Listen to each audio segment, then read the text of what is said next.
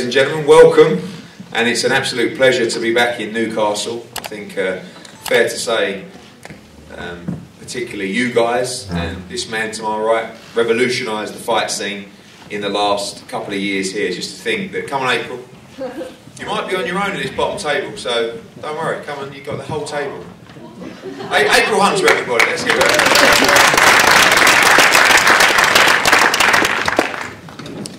It's going to be good. Chad Ellis is on his way, I believe, so don't worry if you join us all. It's going to be nearly 2 years, actually, when we return on April the 4th to the Utility Arena. Then Lewis Ritson first had his big fight there against Paul Hyland. I remember being a little bit nervous. We know that Newcastle fight scene's been bubbling for years. Phil Jeffries and the guys have done a great job to make sure that it stays active. And great performance from Lewis Ritson that night. We know he went on, and the Patera loss, as we've said before, was one that probably made him as a fighter, but at the time sort of took the wind out of the sails and wondered if we would go on from there and sort of claim this city to be a major fight night city for Sky Sports and broadcasters around the world. The job that Lewis did was to come back, work away behind the scenes, and who can forget the Robbie Davis Jr. fight last time out was one of the fights of the year, was just a brilliant occasion. He sold the complete venue out. And now boxing in Newcastle has become a night out, an experience, so much so that we see people coming from all over the country to experience the atmosphere that you guys are creating. And it's become a Leeds for Josh Warrington, it's become a Belfast for Carl Frampton, and it's become a Newcastle for Lewis Ritson, because he's really become now one of the major draws of British boxing, and you guys have created an atmosphere that is almost like become a tourist destination to go to a fight night in Newcastle. And that's what it's all about. It's about generating atmosphere, it's about putting bums on seats. And this time around we've got another great fight card on April the 4th. Firstly, I want to say a huge thank you to Miguel Vazquez. I guess he probably thought that Storm Chiara weren't really that windy, to be honest with you, and he's made the trip over. We're supposed to have the press conference yesterday. He made the trip. This is a fantastic fighter, former IBF champion of the world, still a world-class fighter. Super smart, great style, tough style to beat, and looking to get another shot at a world championship and try and become a two-weight world champion.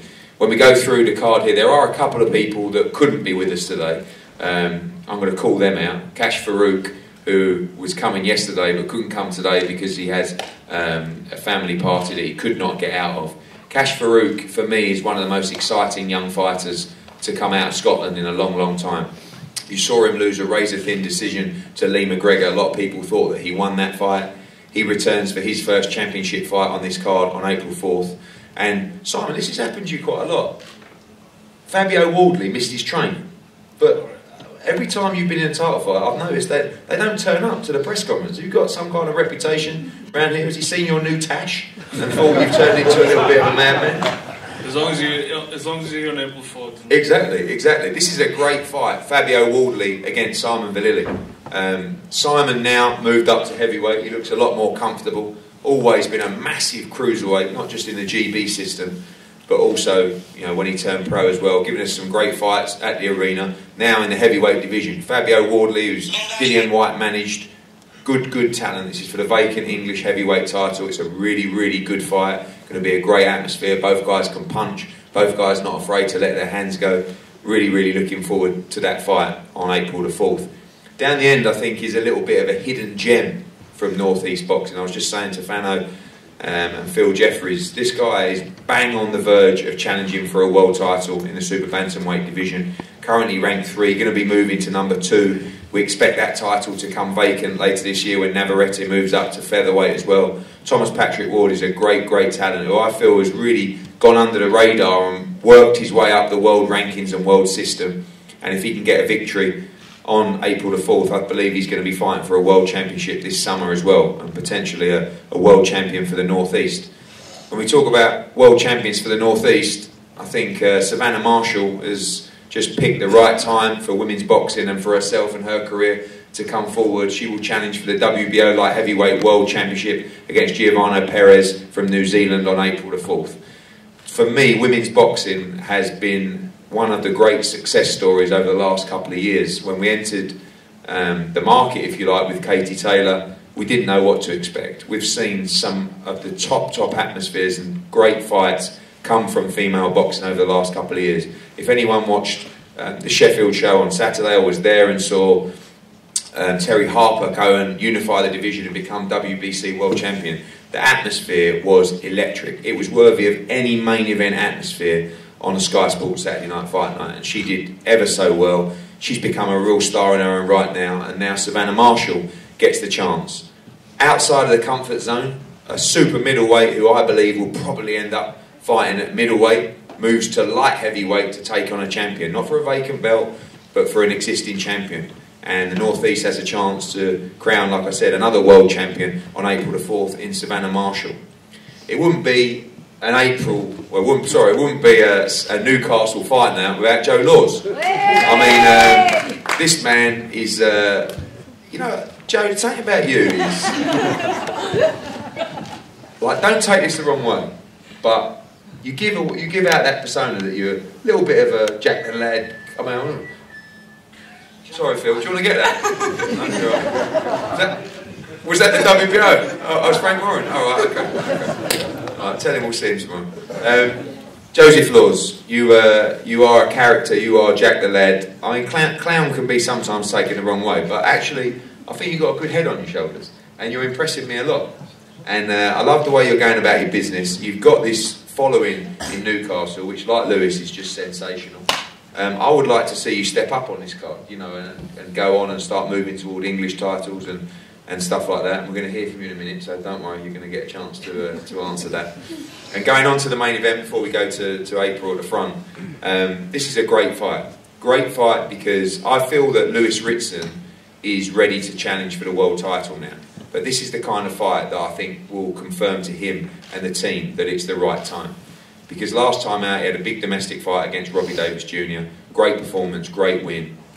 One of the fights of the year. Now he steps up, I believe, for the first time to really established world level fighter, an elite fighter that's already dominated the division at lightweight. And I know because when we first started representing Ricky Burns and Adrian Broner was down at lightweight, no one wanted to fight Miguel Vazquez. He was the IBF world champion. He was virtually unbeatable at the time, 135 pounds. He got robbed in a fight against Mickey Bay, and then he found himself in the wilderness. Come back at 140 pounds, had some good wins. Got robbed last time he was in the UK against O'Hara Davis, and now comes back off a good win, looking to try and, as I said, get a shot to become a two-weight world champion. Excellent, excellent fighter. And we'll speak to these guys up here shortly. April, you are still on your own down there. You made your debut last time out on the card. Great occasion, great atmosphere. And like I said, Savannah will fight for a world title on the card. Terry Harper last week. What a golden time for women's boxing. Women's boxing's amazing at the minute. I watched Terry last week and I thought the boxing amazing. And I feel like the hype for women's boxing's just growing, and I'm just happy to be a part of it. And I can't wait for Savannah to get a world title on April 4th. What did you learn last time out? Obviously, the experience you boxed, not just there at the arena now, and you had other kind of experiences of pro life. What was it like for you that time, and this time going to be a little bit more calmer on April 4th? I'm not going to go looking for the stoppage. I'm going to try pick my shots a bit better, and I think these journey people, they know how to survive, don't they? So the more I go looking for it, the harder it is to get. So I think I'm going to be a lot more relaxed, composed, and show my boxing skills a lot more in this one. Good. Well, early stages for you, but you can see the future is bright for women's boxing. Thank you. Thomas, how are you? Not too bad, yeah. Good. I told you you're under the radar, but you're there, you're ready, pretty much. Everybody's jostling for positions. Some people are going past you, some are going backwards. The number 2, Arnold Kagai, just got beat by Stephen Fulton a couple of weeks ago. That super bantamweight division wide open, and you're right in line for a shot at the world title this year. Yeah, I believe so, Eddie. Like I said, we go and get a good win on April the 4th. The division is there for me. Some good champions in the way, but I believe I'm the best of the lot. I've been flying under the radar for some time, like you said, and I believe I've got the skills to beat anybody. Anybody steps in the ring with me. The only chance I've got of beating me is by knocking me out, and my chin's perfect. So, you know, I believe I'm the best in the division, and I will show it. How do you rate that division at the moment? We had a unification fight on our card a couple of weeks ago in Miami between Akhmadaliev and Danny Roman. Great fight. Akhmadaliev come through, just 8-0 now, unified champion. Navarrete, who looks like he could be moving to featherweight, he's a brilliant puncher as well. Ray Vargas is quite awkward and slippery as well. But how do you rate those champions in the division? They're all good champions, Eddie. They're all good champions, but like I said, I believe I am the best. I believe my skills will be too much for them. Not saying it's going to be an easy night, not one bit. You know, like I said, they're all good champions and all deserve to be world champion. You know, they've proved it again. Like you said, that little fighter just unified the titles, beat Danny Roma, another good fighter. But I believe that I've got a full bag of tricks in front of me, and you know, the people don't realise how good I am until they're actually in the ring and fighting me. Look forward to seeing you in action, challenging for the WBO Intercontinental title, moving up to try and secure a world championship. Joe, welcome. You alright, Eddie? Very well, thank you, mate. Very well. Looking forward to having you back on the show. This is kind of like just regular routine for you now, isn't it? Coming out, big TV star, Gucci hat, questionable sunglasses, but always the same, full of entertainment and ready to go on April the 4th. Right, I made the poster this time, so... You did, I know, and top table. But I'm feeling good, confident, going well. I'm moving down in weight, I'm feeling better, stronger in the gym, fitter. And the last 2 arena shows have been amazing. The atmosphere, what like we're bringing, I can't wait for it to happen all again. Where do you feel you sit now? You talked about moving to 135 full time. It's going to be not going to be a problem for you moving down. Yeah, well, obviously, my previous fights have been like 148, 147s, 150s, some of them. So I'm going to move down slowly. I'm fighting 2 weeks Saturday, 142, then just keep working myself down till next year when I'm 135, and I believe at that weight I'd be a proper handful. Obviously you're selling a huge amount of tickets, you've got great support. How far away do you think you are from moving up the rounds and start to challenge for, you know, the natural route of progression, maybe the English titles and British titles, eliminators as well? Yeah, well, I'm on 6 rounds now. Later this year I do a few aids, test the waters and all that, and next year I'll be ready for them titles. I was in Miami a couple of weeks ago with Devin Haney. He sends his regards to you. What's the situation there? You fancy that fight down the line? I mean, you're against Devin Haney at the Newcastle Arena in time. It's going to be a monster. You've got to get there first. That's one of the main reasons why I moved down to 135, because people are saying, oh well, what's the point calling someone out when you're a different weight? So I thought, yeah, well, I get a 135, I put the wins together, I look the rounds, and if they want to step up, come to Newcastle, come to the Eagles. Let's get it on, let's get it on. He said he was really excited to come to Newcastle. He said he's heard all about it and he's ready for you when you're ready on the weight. Well, I'm ready. Okay, good. I'm ready now. Siege. I like that you're setting your standards high. You're still at 6 rounds, but as far as you're concerned, Devin Haney's next on April the 4th. Joe, it's always a pleasure to have you on the cards, mate, and we look forward to your progression, and of course, we look forward to your ring walk, which has just become the ultimate party trick at any live box. Roads, take me home. Exactly. Savannah, welcome. So pleased to see you get a shot at the world title. Bit of a strange one moving up to light heavyweight. We know that, especially in women's boxing, a lot of the fighters are fluctuating between weight classes. You've seen Clarissa Shields do that between 168 and 154. Katie obviously moving to 140, and people deviating between the weight classes as well. Not probably your ideal weight class or where you'll end up, but a massive opportunity to become world champion on April the 4th. Yeah, definitely. I just want to say thanks for the opportunity, Eddie, Matchroom, MTK, Peter Fury, but just to be given the chance to box for a world title in Newcastle, even if it is the weight above, I've jumped at the chance. She's a reigning, defending champion. She's a weight above, so I know she can whack. She's a Brazilian-born, adopted Kiwi, so that just screams toughness. And these are the challenges that I want.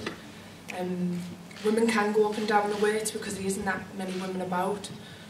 But this is just the start for me, and I'm hoping to become world champion on the 4th of April in Newcastle.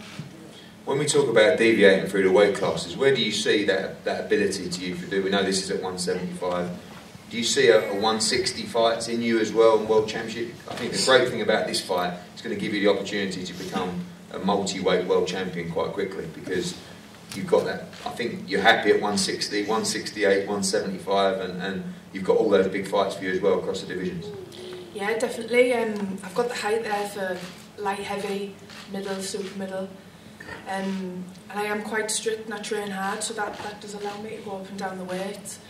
I'm comfortable at middle. I've never been a true super middle. Like I said, I know I can hold the weight and I can do it properly. So I'm looking forward to this one. Finally, good to be fighting a champion. Sometimes in women's boxing, you see some vacant belts, particularly at light heavyweight. Important to dethrone a world champion, I believe, to crown yourself a true world champion on April the 4th. Yeah, like I said, she's tough, and everyone who's been put in front of her, she's beat. So I know she's not coming over here for a holiday, and this is, like I said, this is the type of challenge that I want, and to beat a champion, it's even better. Thank you, Savannah. Look forward to your first world title challenge on April the 12th. We go to Miguel Vasquez. Welcome, Miguel. Thank you for being here. Thank you for making the trip. Big fight for you. You're going to really love the atmosphere in Newcastle on April 4th.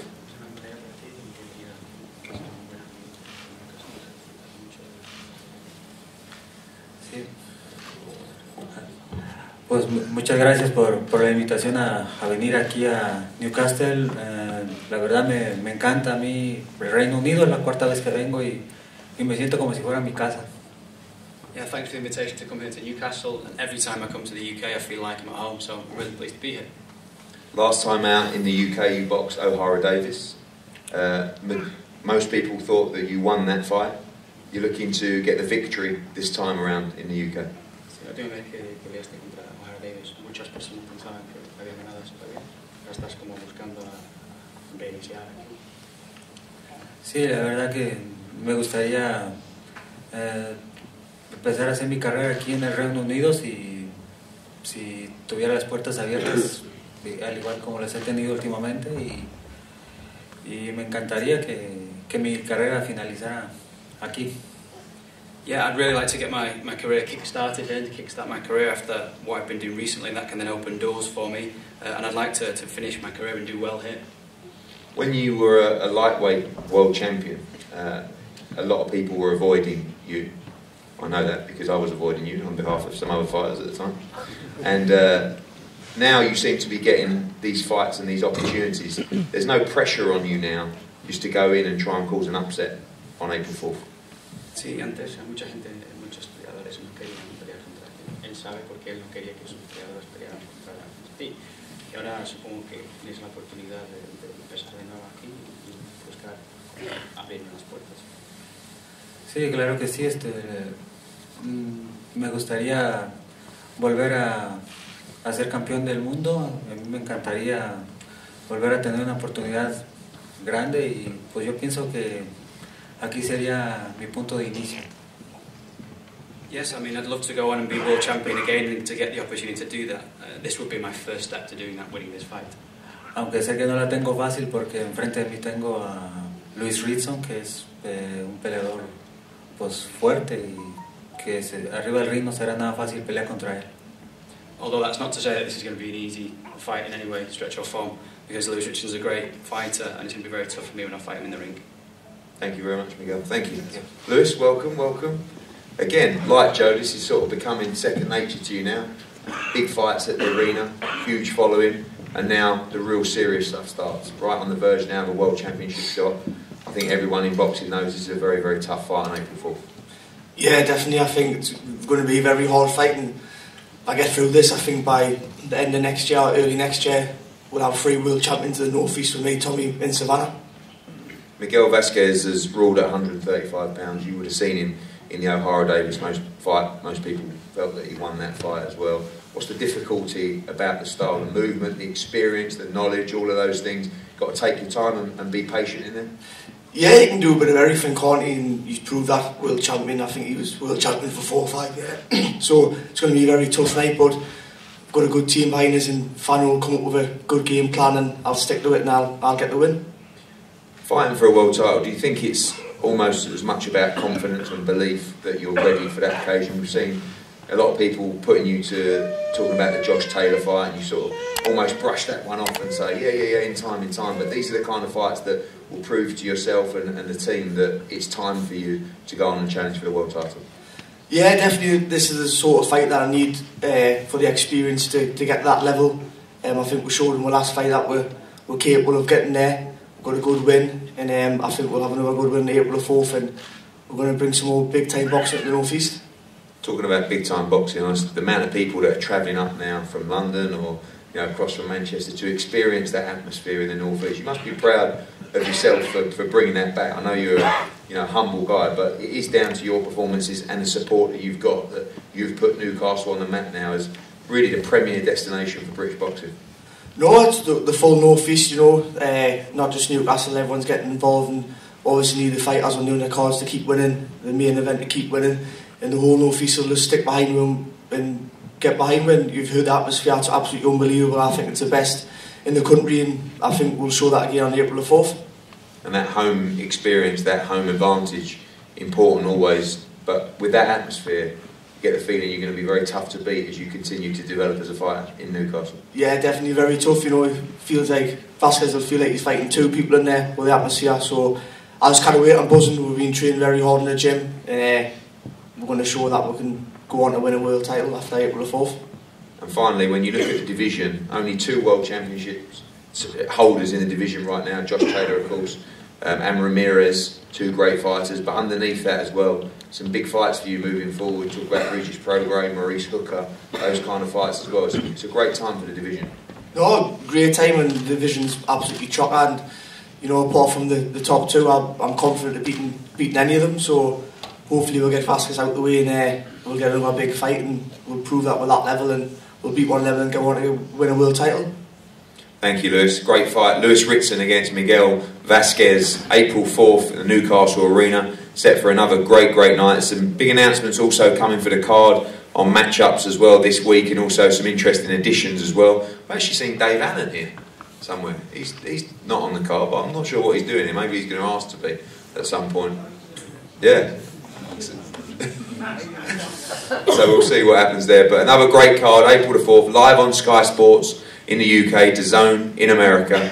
Look forward to just a stunning atmosphere and another night of World Championship boxing, this time with Savannah Marshall challenging for the WBO Light Heavyweight Championship, Thomas Patrick Ward moving on to try and challenge for the WBO Super Bantamweight World Championship as well. Great heavyweight clash, Simon Vallily against Fabio Wardley, April Hunter, Chad Ellis, a lot of young fighters coming through as well on the card, and of course Joe Laws making plenty of noise as he moves into the exciting and dangerous stuff in his career. Thank you as always for attending today. All the fighters are going to be available for the media, and we have a head-to-head with Lewis Ritson and Miguel Vasquez up here. Once again, Newcastle, thank you very much indeed.